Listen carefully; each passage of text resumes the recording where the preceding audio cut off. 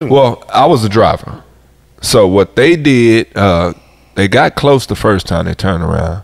Second time they went in there and they announced what it is, and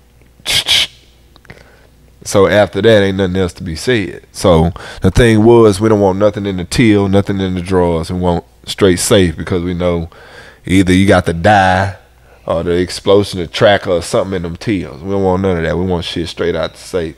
So disregard all that shit. So they went straight to the safe, and I can't remember how much it was. I know it was over $100-something thousand. Subscribe to the Donnie Houston podcast, man. Subscribe to the Donnie Houston podcast, man.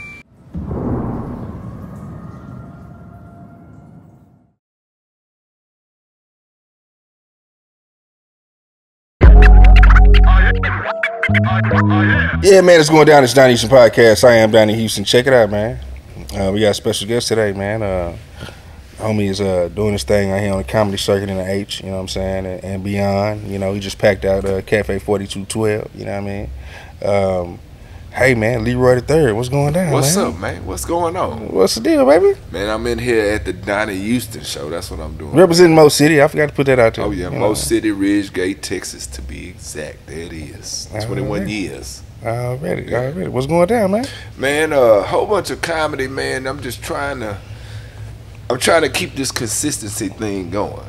I've been in it a little bit over 8 years, 9 years next year, and what I've done, I can honestly I'm starting to see stuff pan out and play out the way it's supposed to be. You know, I've been hearing, I say probably since COVID started, I started hearing, you know, people saying, I see you. But it was always, you know what I'm saying, I want to try to soak up what they saying and try to drill it into my ego just a little bit, but it never happened.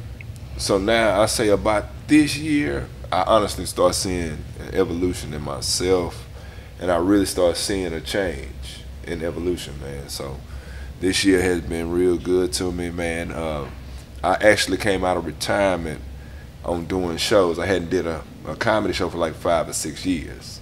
Actually, just you mean putting on your own show? Producing from through and through. You know, I've been doing the open mics.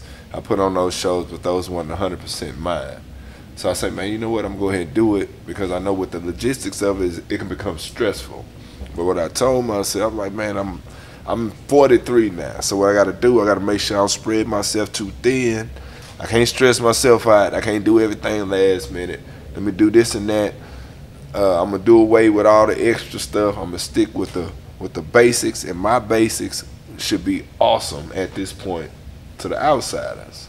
So that's exactly what I did, and I wanted to ultimately prove it to myself that I had this in me. So when I walked in there, I knew it was gonna be nice. I didn't know it was gonna be like that. So that was it right there. And ever since then, man, it's been nonstop, dog. Nonstop. I mean, it's been nonstop, but it's been nonstop in my mental. As far as I gotta keep this running. Yeah. What you say you've been doing it about 8 years. What inspired you to like comedy wise, you know what I'm saying? Well, man, just like a lot of comics, man, we all in school was some type of class clown, acted out, you know what I'm saying? That's just what you do. Matter of fact, with me, I was so troubled and bad in school. Shit, my old man used to, he was a computer engineer. He used to make conduct sheets Monday through Friday, and I had to take them to my teacher and have each one of them sign off. That's how bad the motherfucker I was. I was fucking terrible. So I would go in there, and it got to the point that I was like, man, I can just forge the teacher's name. And I started doing that shit. And then, of course, if you acting a fool, them grades start slipping. Then you get written up. But back then, they used to write you up and send the discipline slips home. But I got home before my parents, so guess what? The discipline slips is going in the gutter.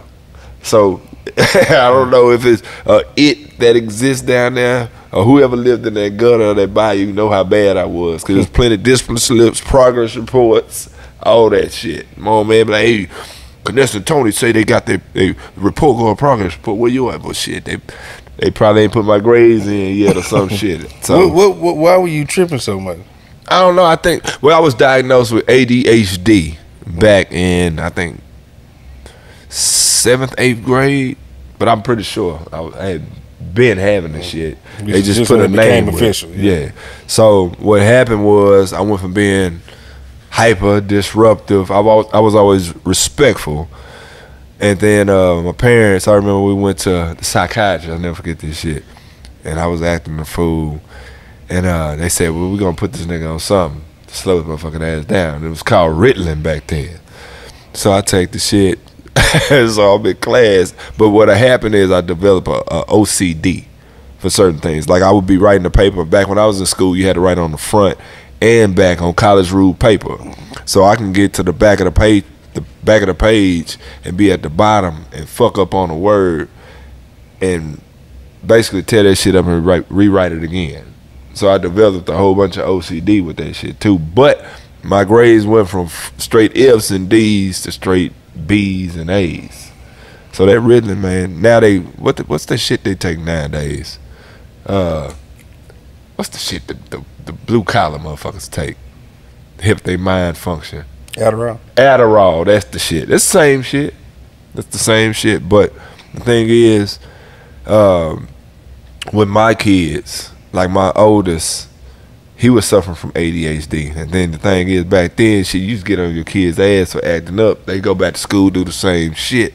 So with him, I was like, man, let me see what the real problem is instead of getting on his ass, you know what I'm saying, and see what kind of, see what's really going on. But, you just kind of open up that line of communication, and then eventually he kind of talk to you, and then he slow down. And a lot of times it's a lot of acting out as well. So I came up in the 80s, man, so you see a lot. Even though you had both parents in the house, you still see a lot. You understand what I'm saying? So I think everything had a little part to play in it.